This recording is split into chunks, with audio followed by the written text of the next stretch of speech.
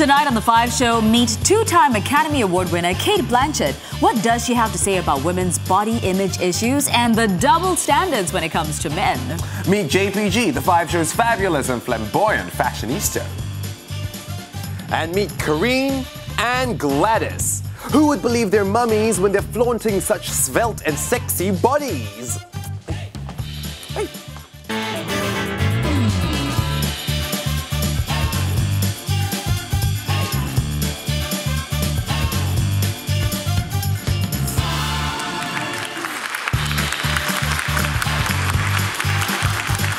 Hello, I'm Edline. And I'm Yasmin. Welcome to The 5 Show. It's the episode on the bod. Tonight, come, let's face it, most people look into the mirror and they don't like what they see. Yeah, you know, it doesn't help the magazines, the media, basically project thin is in. Plus, with all those apps these days, not abs, apps, where people kind of change to look really, really skinny. Obscure the truth. Yeah, so everybody thinks everybody's thin. Absolutely. There's one group of people who face constant pressure to look good, and they are actors. Now, understandably, because they're always in the public eye. And two-time Academy Award winner Cate Blanchett was in town for Singapore Fashion Week, and she talked to us, our 5 Show reporter Vanessa, about her opinion on women and their body image issues. Hi Cate, thanks for joining us today. Pleasure. Now, how do you define true beauty? True beauty, I think, is a unique thing. I think it's not a homogenous thing. Okay. And it's we're so obsessed with this idea of perfection. Whereas for me personally, I subscribe to a much more Asian outlook in relation to beauty, to find the imperfection in something and celebrate it.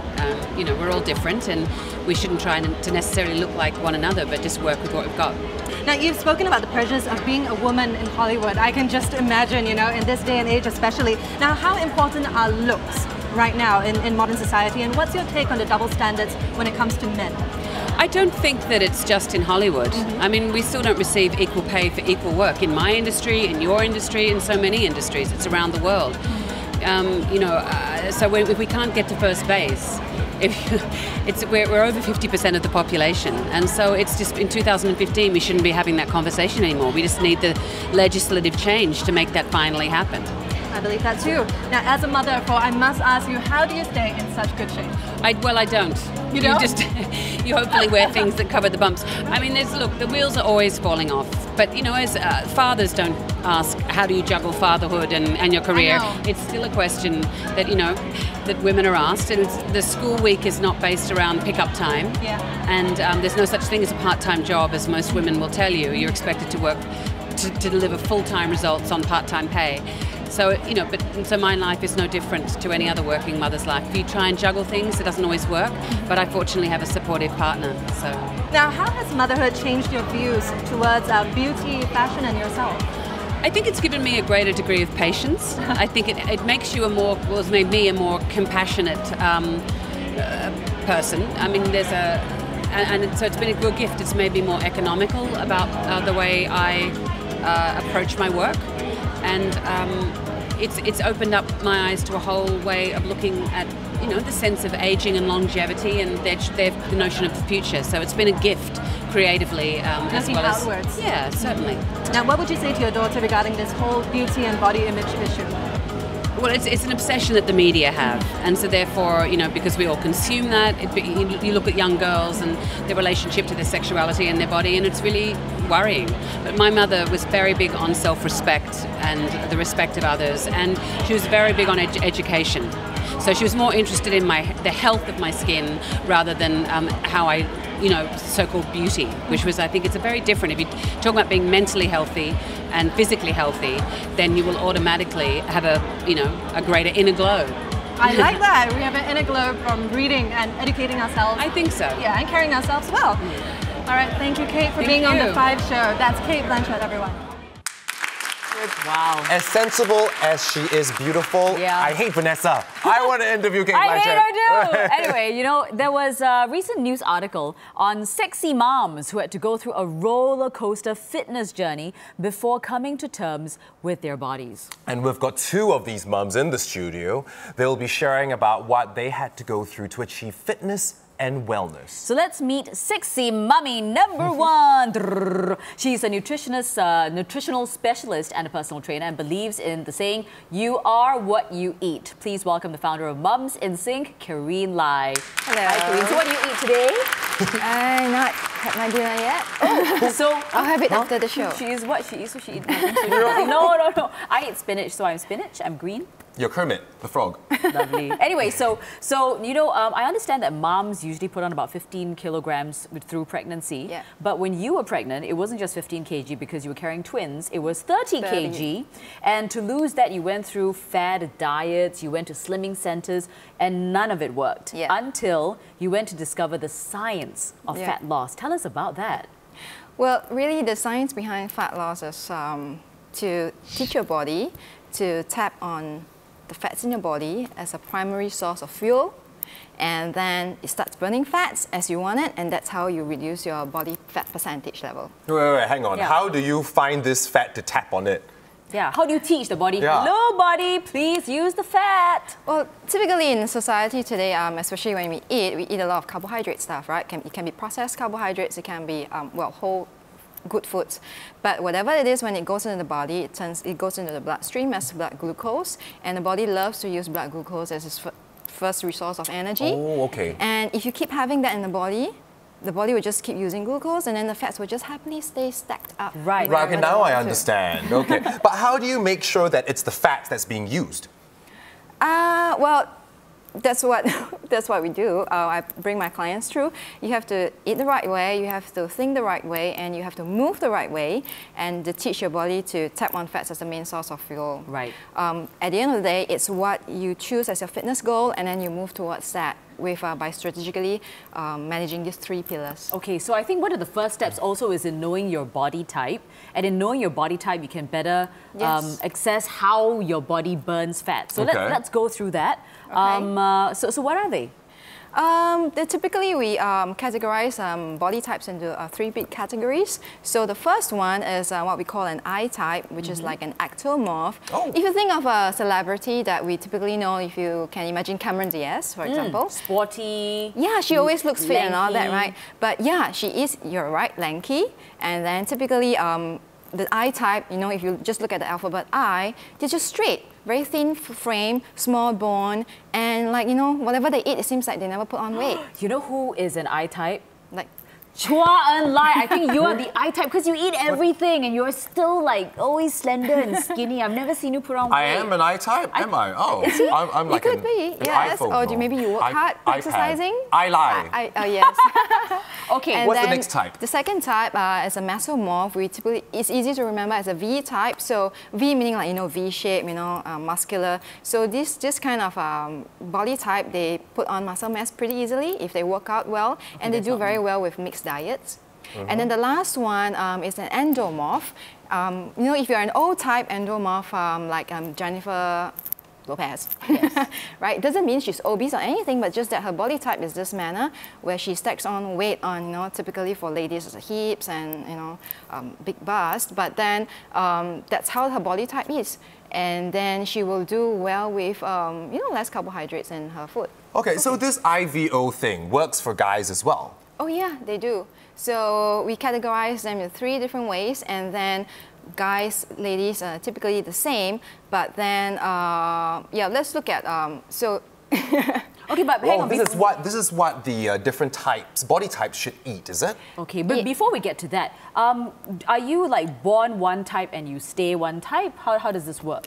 No, so you are definitely not like strictly, oh, your eye means your eye forever. It could be because of a lifestyle change over 10 years, you've been doing the same things, you lead sedentary lifestyle, your body type could change over time. And can it be a mixture of It can two? be a mixture. Like for myself, I'm more of a mix between a V and an O. Okay. So I can build muscles pretty easily, and I can put on weight very easily too. Right. So it's understanding what your body type and then strategize accordingly. Okay. And then you can maintain a good, healthy body fat percentage. Okay. In that So are you a manner. mixture? Is Yaz a mixture of one, or is she one, or? She could be. Okay, let's go to the food. Okay, let's go to the three categories of food. Okay. If you were an I, what sort of food should you eat or not eat? Right, so if you look at an I type, so listed here in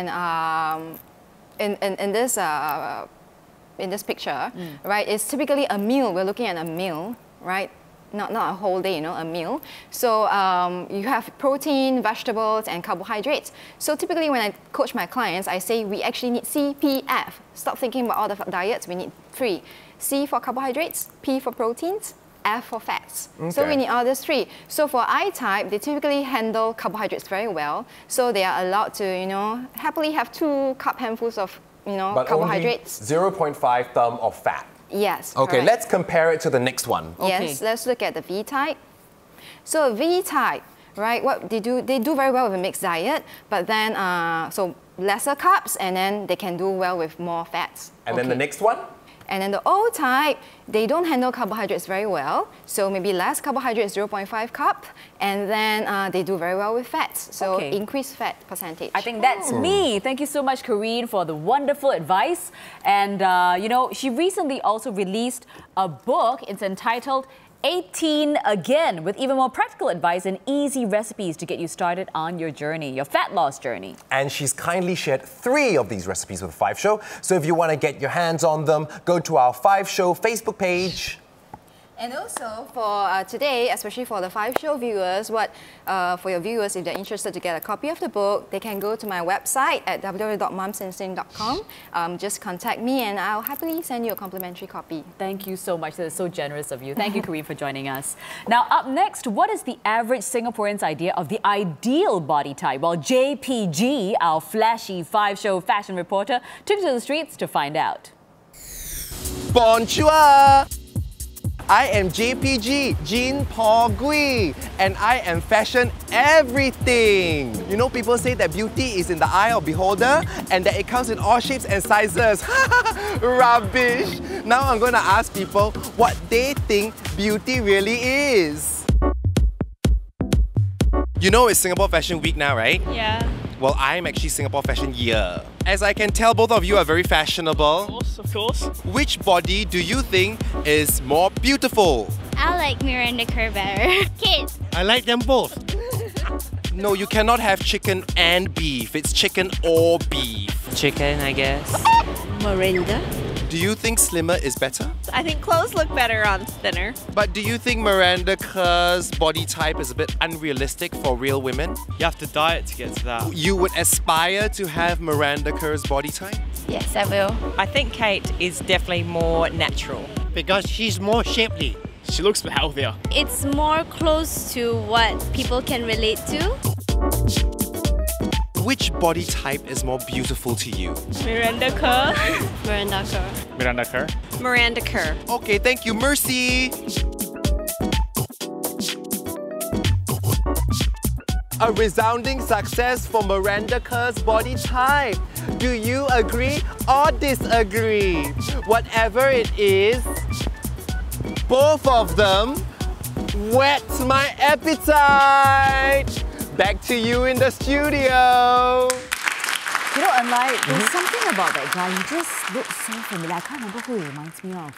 Doesn't remind me of anyone. Is it? No. I have to think on that. But you know, I guess it's still slim over curvy in this part of the world. It's so funny. When I was in the UK, size 14, 65 kg, I've had so many guys come to me, oh my gosh, yes, you've got such a gorgeous figure. Then I come back to Singapore, say, hey, going on diet? Oh, Yeah. yikes. So there is a difference. I think there is a cultural difference There the way is, we look there at the is. women's body. Yeah. Remember, there is no such thing as one size fits all for body types. It's not thin is in, but fit is it. And we'll talk about the amazing transformation of sexy mom number 2, Gladys, in a bit. But meanwhile, let's go to Otelli for tonight's news headlines. Hey, Otelli. Hey, well, coming up on News 5, it might be pitch perfect after all. The Sports Hub gets to the root of its stadium turf problems, and I'm going to tell you what replacement it's rolling out. Plus, Sun Ho takes the stand for the first time in the City Harvest trial with some surprising revelations about her own album sales. So I'll see you at 9. See you then.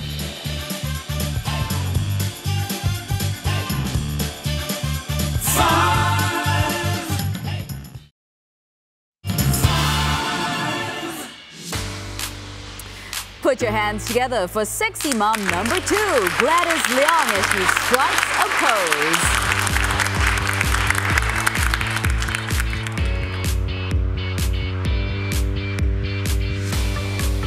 Now, Gladys started the Facebook community No Flab Mamas to help other mummies achieve their fitness goals. When she's not busy teaching pre- and postnatal fitness classes at a gym, Gladys enjoys taking part in bodybuilding competitions.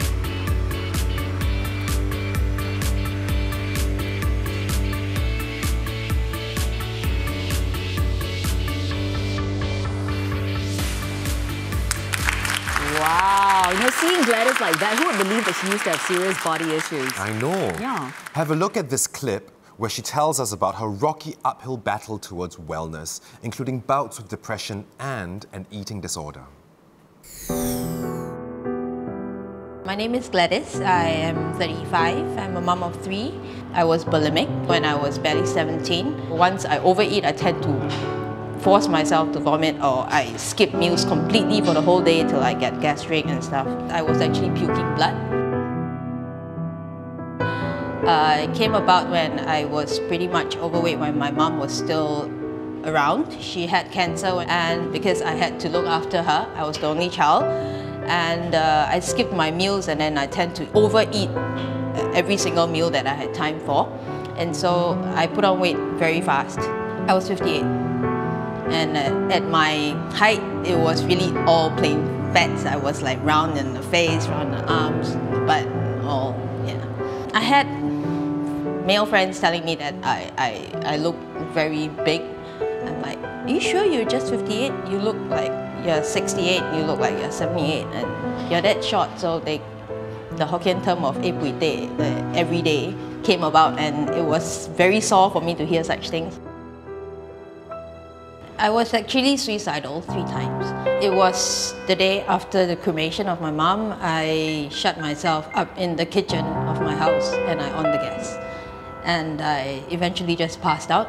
And apparently my neighbors smelled the gas and called the civil defense. And yeah, it was like if they were late by 15 minutes, I could have died. Okay, I realized that by doing what I did, I was actually causing grievous hurt to myself, my health. I actually told myself, probably I'll do something to hit the root of the problem instead of just, forcing myself to puke, forcing myself not to eat. Gladys began focusing on being fit and healthy rather than thin and slim. But when she had her first baby at 24, the pounds piled on again, and this caused a slight setback in her journey towards wellness. Weight gain is actually my biggest struggle of having the first child. I was a little depressed at first, but the thought of the child and every single checkup that I went to, I saw the child growing. It actually helps and made me feel better. Through sheer grit and determination, Gladys finally reached her fitness goal. These days, she imparts her hard-earned knowledge to other mothers by conducting pre- and postnatal fitness classes. Many women will be like thinking, look, it's not that we don't want to be fit, it's just that we have no time. But to me, that is not an issue, because I had, when I first started out working out, when I have like 2 kids, I need to wait till they are like fast asleep before I go for my night jogs, which is usually at 1 AM. So if you make time for fitness, you don't, there's no excuse, seriously. I think exercise actually helped me feel more energetic as well. And it has become a lifestyle instead of a chore. Once I look at my old pictures, I tell myself, no, I don't want to look like that again. I don't want to go back to what I used to be. We've got Gladys with us. Now, Gladys, you think if your mom were here today, what do you think she would say? I think she would be very, very proud of me, as I've overcome my own problem of weight gain, and I am now fitter than before. Well, it's been an amazing transformation. I think everyone can see that. What keeps you motivated to not going back to that very dark place that you were at when you were 18? Okay, basically it made me, what made me motivated right now is how I look to moms. They look up to me, and to me right now, fitness has never meant so much to me before. By motivating other moms and all, I know and I tell myself all the time that I need to look and be fit to make sure that all my other clients do so too. Because they're looking up to you, you're a role model. Yes. Well, I think everyone's pretty proud of you and everyone's looking up to you as well. Absolutely. You know, we'll see more of Gladys in a while. Stay with us because she'll be showing us how to tighten our tummies, our butts, and our arms. Like this, right? 5.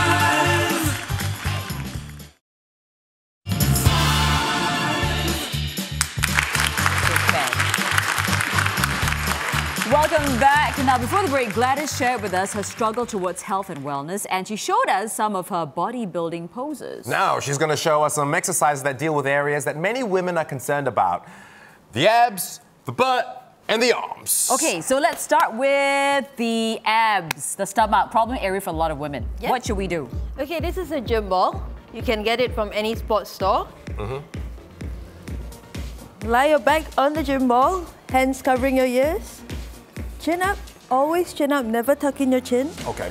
Crunch upwards. One. Right. So it's not chin to stomach? Nope.